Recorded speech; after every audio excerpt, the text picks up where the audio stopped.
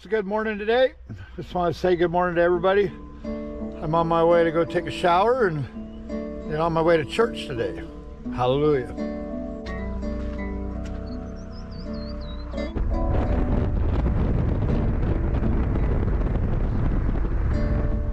Laughing and celebrating. But what about what God is working in? It is Him that works in you to will and get.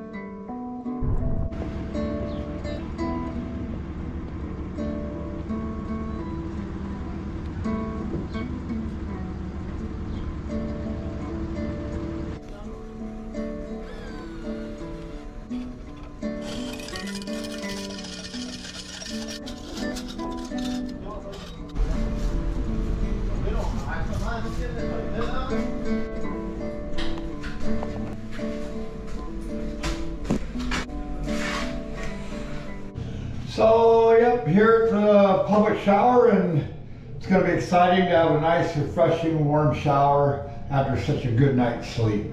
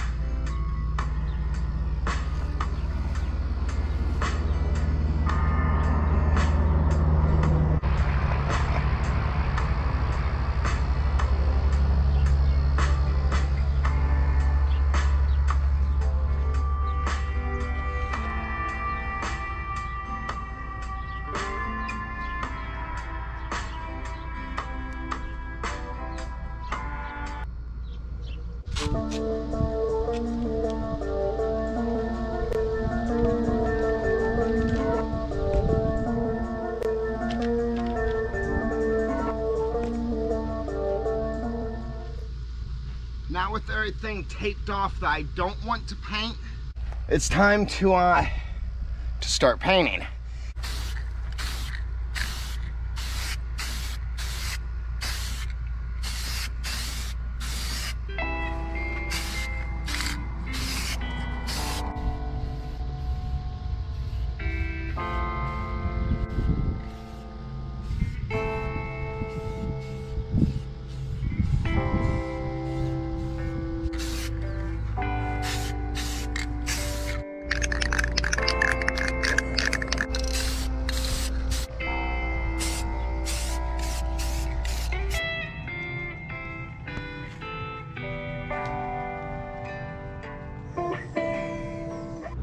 Ah, nice and refreshed. Love a shower, love a shower. Okay, went over and picked up a coffee. I try not to drink coffee too often these days. Today just felt like a day for coffee. Oh, this is a caramel mocha quad. It sure does hit the spot. Well, now I'm headed up to Oroville to church and can't wait to hear the message of the Lord. You know, when I think about it, I'm so glad that I know Jesus and that I go to church and stuff. Because from where I came from and the stuff that I was into all the years of my life so far, I was in a real bad place and it was real dark.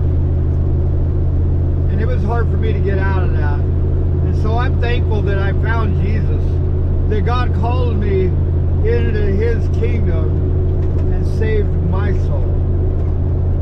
So I was just listening to this song that I like. It's like one of my favorite songs. It's called Living Hope, and I have it by Phil Wickham, I think is how you say his name. Anyways, Jesus is my living hope. And without Jesus, I wouldn't be where that I am at today. And one of these days, I would like to be able to elaborate a little more and kind of give a testimony as to what was going on in my life and where Jesus brought me from and what He's done in my life and the deliverance He has brought unto me. And I think it is a very beautiful story, and I think you all would like to hear it. So one of these times I will share that.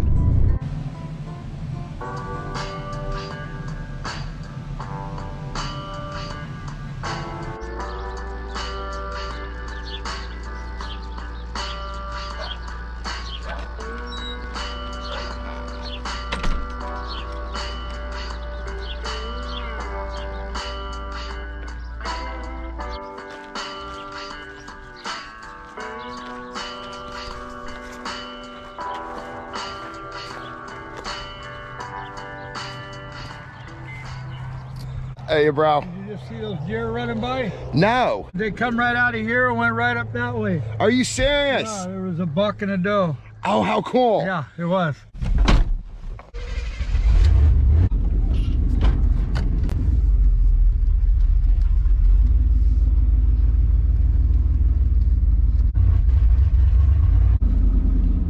Yeah, they came walking through here. Okay.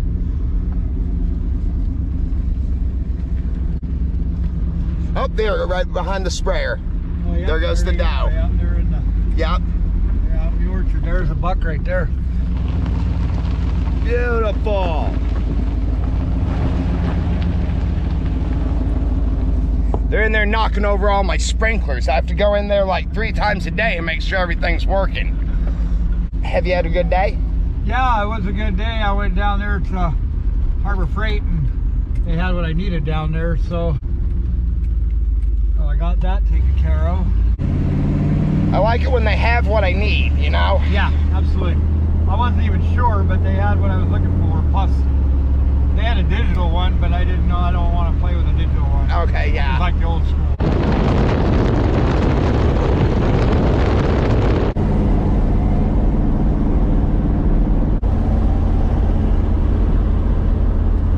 Yeah. This charged up, so I'm never without power. I always got power. Right. Oh yeah. Even if these drain down, I just throw it in there and keep going in my truck. I'm so envious. But yeah, totally cool. So you're enjoying it. You're having fun with the GoPro and kind of getting the feel for it now? Yeah, absolutely. Yeah, it's fun. I like it. It was worth the investment. That's for sure. Cool. Very cool. I really enjoy it a lot. It like adds something to life, kind of, you know? Being able to share kind of like my world and stuff, you know? That's what I think's really neat about you getting into it too, because like there are a lot of people in this world that they don't get to see all of this. They don't have these experiences, you know? Yeah. And it's cool to share that kind of. Yes, exactly. That's the nice thing about it. You can share the world with everybody. Your world, you know what I mean? Everywhere. Totally. That's what I also enjoy about it, is I've got a few people that live in places I'll never be able to go, you know, or probably not, and getting to see their world like that is really cool. Yeah, absolutely. I agree with you.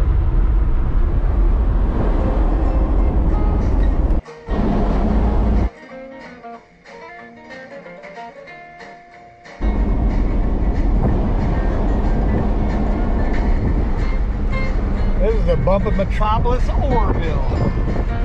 I've always liked Orville. It's a nice little community. It is. It's a nice place.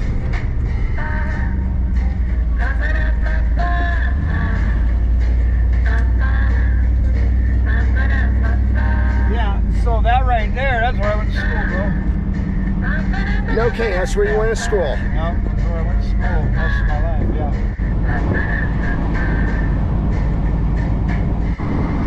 Totally cool.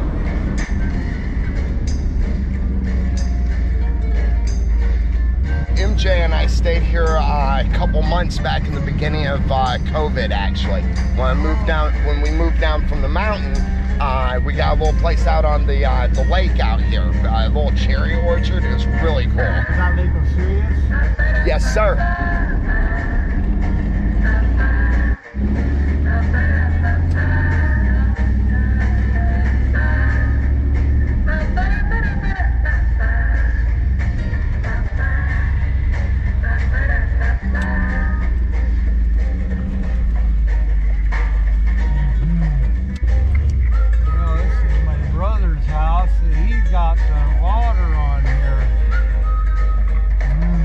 Mm-hmm.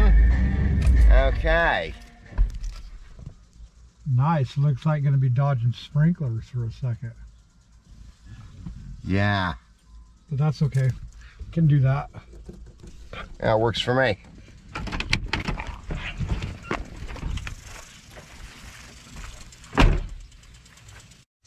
Oh, but Jesse is. Oh, is he? My brother is here. Oh. Let me go see if he's Cool. okay with company for a second. Hey, bro, what are you doing?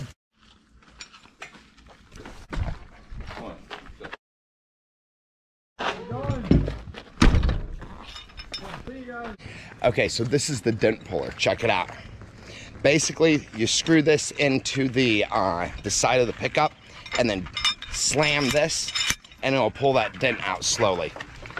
And Michael's brother gave me this one. It's like homemade. Totally cool. So yeah, I'm down here at my brother's house. I'm gonna come down here and show Matt my 75 Ford F-150. He's with me today. Oh yeah, and this here is the pickup. This is a 75 F-150 Ranger XLT 4-wheel drive short box. Oh, I'm not comfortable discussing the amount that I paid for this at this time, but I did have to save up my pennies for a long time to get this thing. Oh, and it's in fairly good condition.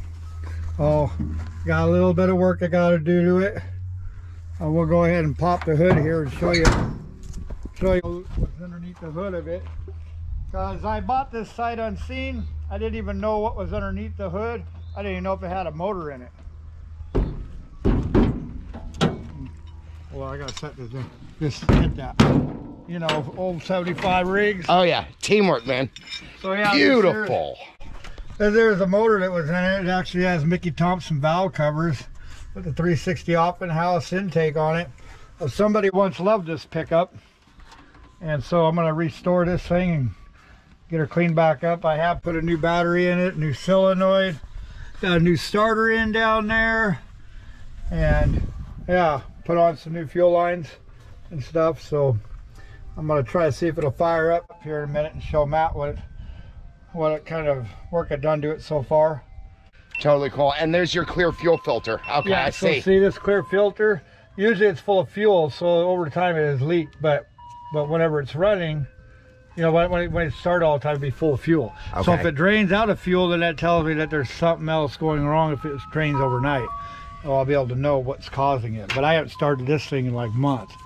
So okay, so then if there's a hole or something, it's siphoning back down, gravity siphoning back down, or it's evaporating. Yeah, or evaporating, one of the two. Yeah, because it shouldn't do that. Okay. We'll see if we can start this thing. Okay, cool.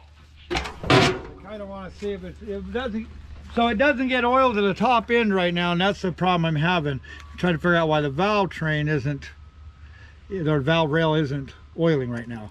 So I may have to pull the heads off and take them in and get them cleaned before I know what's actually going on. But I'll pull a valve cover first to see. We'll hit this in a little bit of ether first to see if it'll pick off my hat. Oh, my motorcycle helmet's in here too, so they're kind of in the way.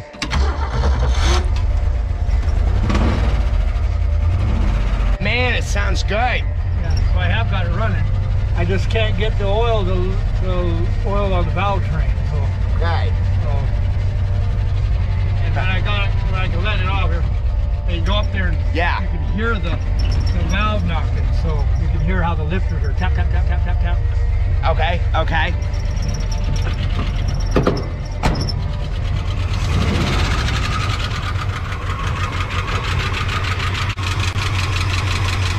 So it doesn't take much.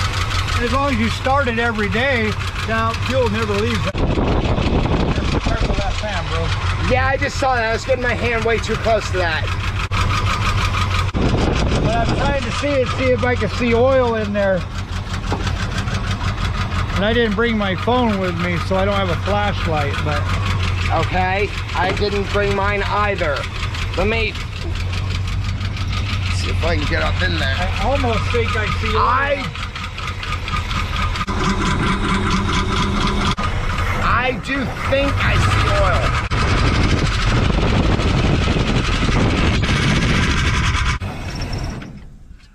inches. So I am getting top end oil on the passenger side. I don't know if I'm getting it on the driver's side because I'll have to pull the valve cover to see. I can't check it without pulling that side. So Okay. Well, that's good news, right? yeah, that's real good news. I know that it's at least oiling one side. Okay. So that's better news. So once I get the valve cover pulled, I can start it, and then it will tell me whether or not you'll be able to see the oiling on there. And then if it is doing that, then I'll look into it further to find out why it's, you know, it might need adjustments. So Okay. it has been sitting for 35 years, hasn't even been licensed in 32. So, oh. Dude, that is awesome. Okay. When you're a pretty good mechanic, you know how to do all that stuff, right? Well, my brother and me, we grew up working on these things. My dad worked on cars all the time, and then our Uncle Steve worked on them a lot. And so we were always around it growing up. And it was before you even had YouTube to even be able to watch things. So we had to learn by them how the engine sounded, how it moved, what a knock was, what a ping sounded like, and things like that. And so it just kind of carries over into, you know, something that you just learn as you grow up. You know, like anybody that's going to school or something, you know, you just happen to be part of your trade. Right on. And that's just how it goes, though. Backyard mechanic work. So whatever it takes to keep it running. So, but this is my beauty here, and this here is my project I'm gonna be working on for a while. I want to kind of fix her up and everything, and put what extra money I have saved up from time to time, and just put her into it until I get her up and cleaned up and everything. So it's taken me a long time to get this far in life to have something like this. Right on. To want to fix up. Right on. So. Isn't it neat working towards those things, like taking something that really needs the love and then putting the time into it, and how much more rewarding it is when you're driving it later and it's like cherry? Yeah, it is. It'll be exciting, you know. And that's what I like to do. I like to try to resurrect the dead, you know. It's, you know, and then and you get the joy of it, you know. It's the same thing like even when God resurrects us back from the dead, that, you know, he gets the joy of watching us become a new person in Christ. And so it's, you know, it's just how it works. Right on.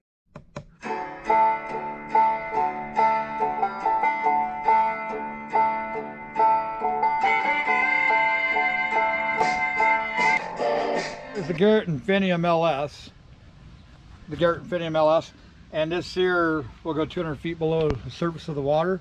And with the double D coil, which it has on right now, a 16-inch double D, it will pick up load gold and high concentrations of black sands. In order for me to be able to use fine placer golds, it's recommended to get the 8-inch mono D coil, which I'll get eventually. It's actually referred to as an advanced pulse induction machine. Oh, it's a little different than a typical metal detector. You listen to the tones to know if it's a precious or a non-precious metal, is that right? Correct. It's non-digital, so you have to know the tones. You have to practice with it, bench tests with things to distinguish between the sounds of non-precious and precious materials. So totally cool. Okay, that is awesome. I happen to know a place we could go and try this out a little bit. Yeah. So like, would this pick up, okay, so it has to be within a 1/4 gram of precious metal, and then it'll pick it up. So would this pick up flake gold like in a large piece of quartz? No, not that I would know, other than the materials that would be inside of a quartz that would recognize in quartz. If, you know, knowing what's found in quartz, you could use this to find quartz. But it has to be a significant amount with the double D coil. The double D coil kind of broadens the spectrum of the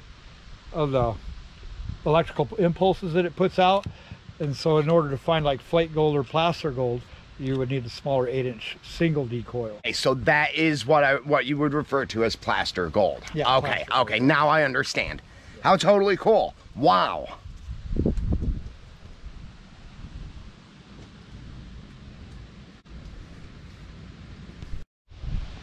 Well, let me see what the sound is.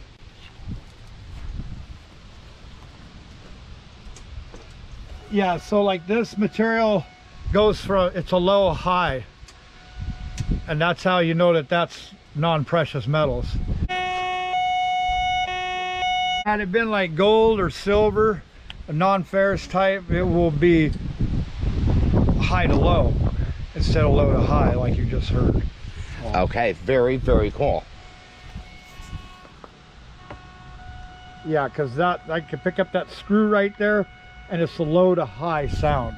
So it's a ferrous type metal. Is that right? Those screws are ferrous. So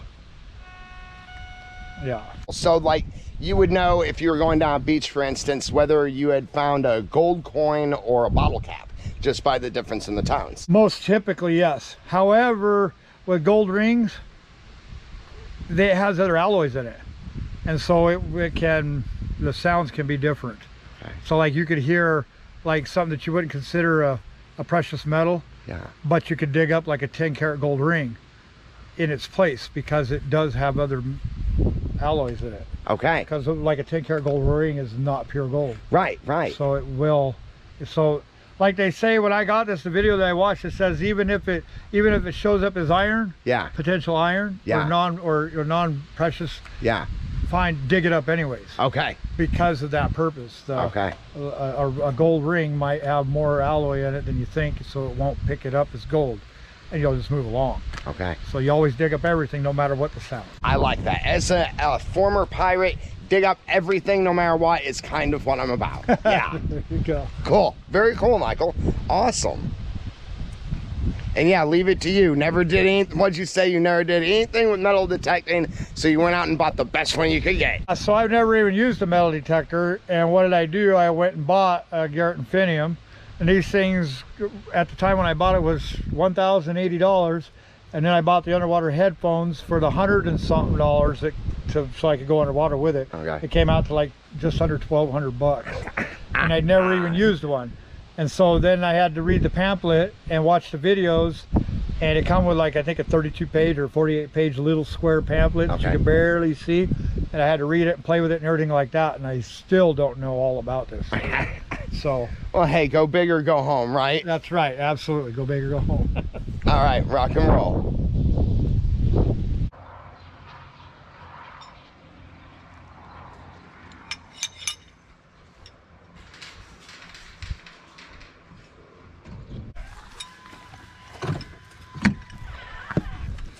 Oh, your brother sure is cool.